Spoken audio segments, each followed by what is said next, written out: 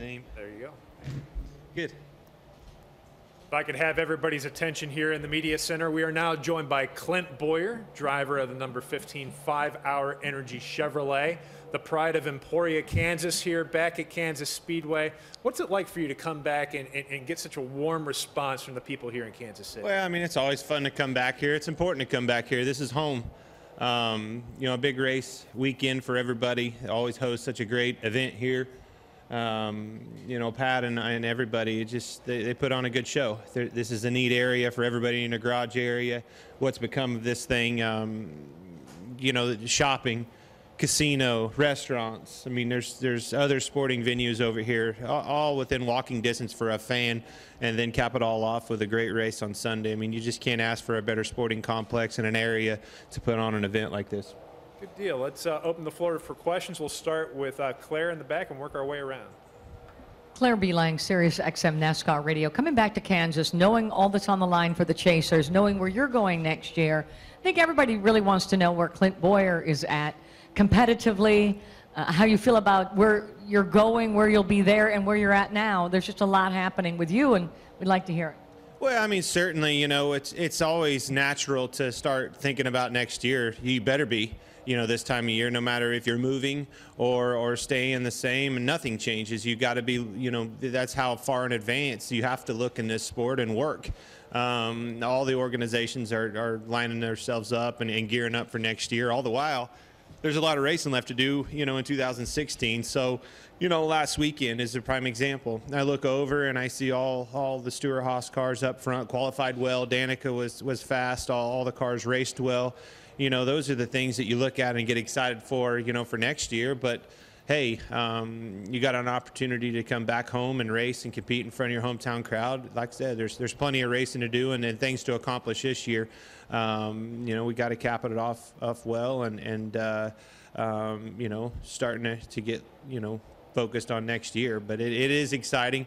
You get emails, you know, as like I was telling somebody last night, an email come across my phone and I look over and it's 14 merchandise, you know, approvals for next year. You're like, holy cow, it's becoming reality, you know, and it's fixing to pick up in a big way. Tony Stewart mentioned that you were like two people. He was at Texas at the smoke show and he said, I got 4 drivers and, well, I got really 5 because Clint is like 2. And he talks about how much he likes the energy that you have. Well, I think that's it's a good fit because I think we know there's 2 of him too. I think it would be a perfect role for me to work into. Just a great outfit over there. Everybody from the top to the bottom, the teammates. You know, I've worked with Kevin for many years. You know, looking forward to Kurt. Kurt's the one that I've never really known a lot about. Always raced against him, but never worked with him in any way, shape, or form. Danica, you know, I'm closer to her than probably, you know, some of the others. So just I'm looking forward to it. It's going to be a lot of fun. It's going to be a neat atmosphere and something that, you know, 10 years into this thing, you know, one of the best opportunities ever is you know, at your doorstep and fixing to happen. So it's pretty cool. Okay, go up front to Pat. Pat DeCole at NASCAR.com. Apart from merchandise sales, what sort of discussions and preparation have you guys had for next year so far? Well, I mean, those conversations started months ago, you know, with Booga, the crew chief. I mean, that's the neat thing about it is, you know, I didn't have to call and say, all right, you know, what are we doing here? What's the game plan? What's, you know, what do I need to do? You know, it's always, you know, having to take care of everything, you know, and it's finally going to be a relief to just show up and be a part of a team and you know, do your job and that job, when one and only job is to drive that race car to the best of your ability and get the most out of it. You know, obviously being a good teammate, being a good you know, spokesperson for your sponsors and partners and stuff like that is always a big thing of what we do, big part of what we do in this world. But you know, just looking forward to being in a situation where you can go out and know you know, that if the equipment's there and you know that you'll have a good weekend, you know, and that's all you can ask for as a race car driver. Go next to Katie, then to Blair, then we'll go in the back. Katie Williams, Speedway Digest. It misted or rained this morning. Talk about how your practice went and also track conditions out there. Yeah, it was threw everybody for a loop. Even me being from Kansas, don't expect, consistency in Kansas. It never works. It's just like we had our charity event last night. The night before, the wind was straight out of the north, blowing right in the back doors of our building that we have. And I'm thinking, man, we won't be able to have quite as neat an event as I was hoping for. And then last night, it was beautiful outside, no wind, and, had people inside and outside and all over. You just never know. Then you wake up from that, and hell, I drove the motorhome up this morning in a light rain, mist all the way here, and you're thinking, man, are we even going to get started on time? And we did. Track was extremely fast. The mist was out of here, and you can kind of see the sun burning through right now. But I look for, hopefully, those clouds kind of stay there. That'll help the track stay consistent as we move into qualifying. There's more rubber getting on the track as we speak right now with the Xfinity cars. So all these things are going to play a role as these teams are trying to calculate what to do to their setups and to their cars to make sure that they maintain the speed where they're out on the charts, if not, better them. We'll go to Blair, then to Karen, then to David, and then to Rick. Clint, Blair Kirchhoff with the Kansas City Star. Kind of a bummer, no Royals in the postseason, I guess, huh? Yeah, it is. It's always fun, and just a great deal of pride goes into their last couple of years, especially, have just been awesome. And this year was. Obviously, they had a rough stretch, man, and it just couldn't get it turned around in time. But there was a lot of reasons. I think it wasn't necessarily just their fault. You have injuries, you have people get hurt and are sidelined, and I think that plagued them for a long time. And I think anytime you show up to a ballpark and there's a guy with a jacked up Jeep with a moose mount on the top of it, I would say he's a key player. And when you lose a key player, you lose the energy, and that's not only on the field, it's all the way through. Right. Hey, I just wanted to ask you, what are your feelings about the chase structure? The chase is so important to our sport. It's a really difficult thing. If it's on your side and it's working your way that year, it's a hell of a thing. If it's not, it's a hell of a thing. It's just one of those things to where, you look at Kevin Harvick and Denny Hamlin last week. Potentially a part failure could ruin their whole season. There is that side of it. But then you look at another guy, Jimmy Johnson, that gets thrown out of the thing, put back in, and then wins the race, and he's on to the next round. There's a lot of things there that can happen in a short amount of time, and it's a hard thing, I would think, for a sanctioning body to try to make it on a level playing field for everybody, because it's a time of the year where all gloves are off. You have to push as hard as you can. You have to get the most out of every single thing.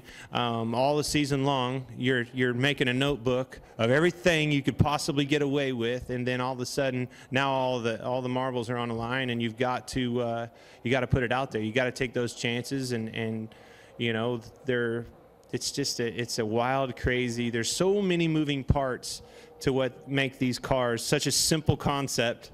Back in the day, it's amazing what engineering has done to this sport and to these race cars. It's old technology.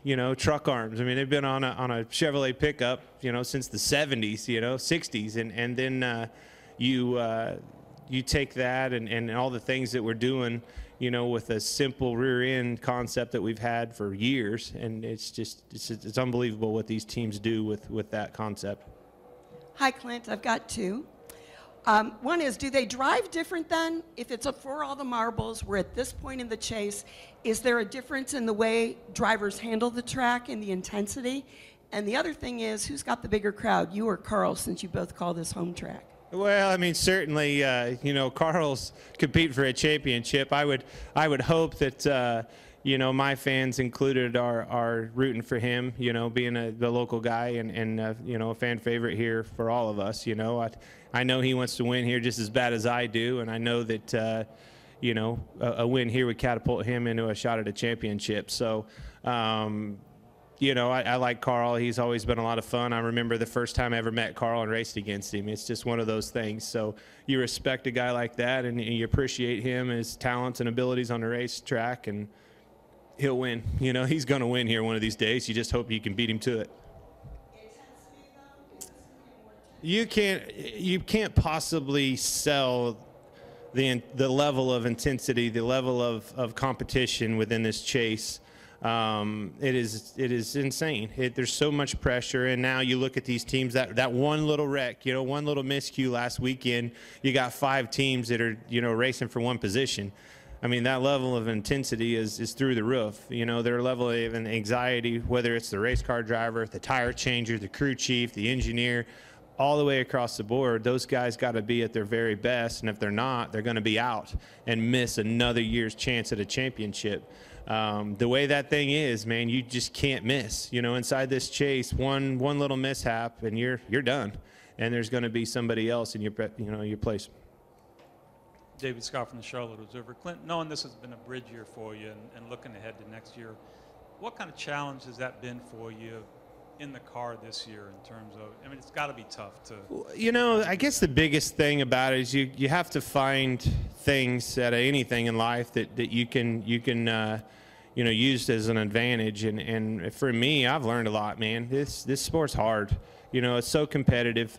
Don't know that, I guess you can say, you know, you take things for granted sometimes, and you know, speed and you know, competition is certainly one of those things. When you're in cars that are, you know, running up front, it's the easiest thing ever. You get in something, you know, you're running back there in that 20th place land, and it opened my eyes to how hard those guys are driving back there, and you know, there is no, you give and take up front, and it's the way I've always driven. You know, let a spot go, you're going to get it later, next pit stop, you know, this extra rounder wedge is going to get me right back, and I'll get around him, no big deal. We got a long race back there. Every position, every spot, whether it's on pit road, whether it's on a restart, whether it's 20 laps into a run, you can't afford to give anything up. You know, it's extremely difficult to race, you know, in that mid-pack land. And, you know, I'm looking forward to using that. You know, I think I've learned a lot from the racing on the racetrack, and I've learned a lot, you know, about myself too. This isn't easy. And, you know, I think hopefully we can get back in here, and there's going to be these seats filled again. Clint, we talked in January. And I got a damn beer in my hand because the trophy's sitting right there, right? That's what we do this for. Clint, we talked in January. You knew this was going to be a tough year and a big adjustment. Has it been tougher than you thought it would be? Well, of course it has. You know, I mean, I've never struggled like this. You know what I mean? And I take some of that blame too. You know, I mean, it's not one thing. It's so many different things that go into these race cars. I mean, it's just amazing. I used to race down there and win championships and win races, and you'd pull in there and didn't matter what happened. I knew I was going to win. If it was a little bit off or whatever else, little, you know, more wedge than it needed to be, drop the track bar a little bit more than I wanted, didn't matter. I knew I was going to win. And, you know, it's a situation where, you know, those roles reverse, and you don't have the upper hand on those guys, and it's a hell of a challenge, you know, and that's where we're at right now. But I think, you know, when you get hopefully get in a situation where those doubts and those things are out, you know, you get those gremlins out of your head, and you can compete at the level that you know you're capable of. Clint, Greg Eklund, Kansas Public Radio. Even though this year is not over and there's a lot of talk about next year, how do you think you'll look back on this year? I think, you know, again, you know, you got to use it. You know, it doesn't matter what comes at you. It doesn't matter how low you're running or how good you're running. You got to be able to take something out of this. And like I said earlier, I mean, I got a lot that I'm going to be able to take out of this year and learn for, and whether that's on the racetrack or off the racetrack. You know, there's been a lot of good things happen. I mean, I watched my little boy, you know, starting to grow up, and now he'll call you daddy and say, you know, come on, you know, let's go to the playground. Those things have changed for me. you know, going to the playground in between practice sessions is something new for me. But it's, you know, it's just, there's been a lot of good things happen this year, and unfortunately, you know, the results on a racetrack wasn't one of those. Well, Clint, thanks for taking the time Thanks, to guys. join us today. Good luck this weekend.